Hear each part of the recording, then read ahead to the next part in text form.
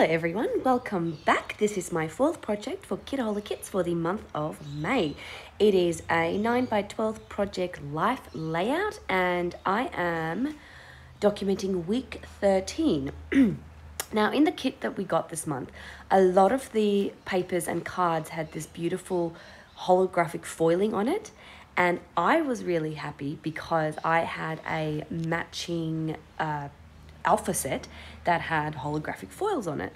So I loved being able to use this on this layout because it so ties in to the amazing holographic phrases on the other cards. Now I couldn't use too much of this on this particular layout, but you will see me using that same alpha in a layout next week where I can use it a lot more. For my week, I am using a stamp set, and I'm going to use this embossing powder that we got in the mixed media kit for that. And as you emboss that, the colors of that embossing powder is just so perfect with the minty colors that came along with this kit, and I absolutely love it.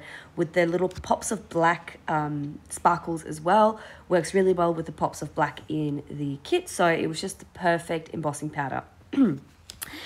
So I use this, so all the cards I'm using for this layout came from the cut apart sheets. Now, the one cut apart sheet, the one that had all of the 3x4 cards, as I cut those down and I tried to put them in my album here, I actually realized that a lot of them are shorter than 3x4, which meant that there was a bit of white space down the top or the bottom. So what I did is I actually just found a more neutral color from the kit, a more neutral paper from the kit, and that was like a light pink one.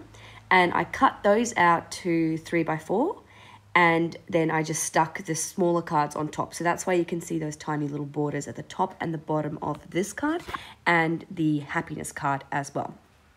So to decorate that card, I just add a little dash border to bring in some more black, and then I'm going to leave it there.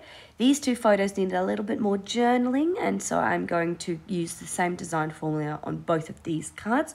I am adding a label, and then I'm also going to add a little, from the puffy sticker title sheet that we got in this month's kit, I am going to find a matching, or like a little sentiment that actually matches that pretty well. So the first story at the top there is about my daughter who's painting her own little cookie that I got at the market, and the second story is about my beautiful little nephew who's all snug and cute and we love him, but they've gone back to their hometown, which is a long drive away, and so we miss him very much. The last story on this particular layout is of our anniversary, and I didn't get any photos of the dinner that we went to, but it was our 9th year anniversary, and so I treated Justin in the morning. I took him to a coffee, and we had what I think is called nutticino maybe, or something like. It's got a funny, cool, quirky name like a cruffin or something. It's not a cruffin, obviously, but anyway, it's a donut that's hollowed out, and then a latte or a coffee or whatever is put inside. So I had a flat white because that's what I drink, but I thought it would be really fun to take it. Now, I enjoyed it, but I actually preferred it more once I drank all the coffee. I couldn't finish it all at the same time. I drank all the coffee, and then I left most of the donut to later. And then just the hint of coffee in the donut with the chocolate was much nicer because it's lined with chocolate. Anyway, that was a tangent. This layout is done. I will see you all next week for my final layout for Kitaholic Kits for the month of May.